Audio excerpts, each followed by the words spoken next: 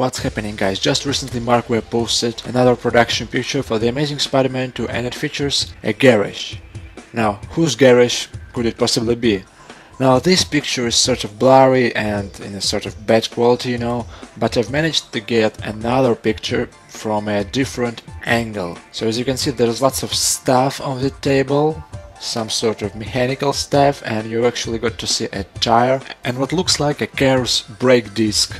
At least to me. Now once again, whose garage might it be? Maybe it's Peter's after all, since we do know that in The Amazing Spider-Man 2 Peter is up to fixing cars. Or maybe MJ's, who apparently in this version enjoys riding bikes. Also here are more pictures of Shailene Woodley on the set of The Amazing Spider-Man 2, which actually this scene took place yesterday with the car that went upside down. And you can see she's sort of leaving the Eisenberg sandwich building, She goes through the door and she probably sees this car going crashing all over the place, so that's pretty interesting.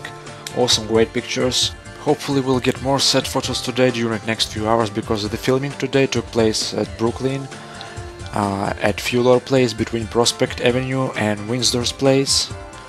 And that's where Peter's house is located at, so yeah, hopefully there will be at least some set photos, so I'm out for now.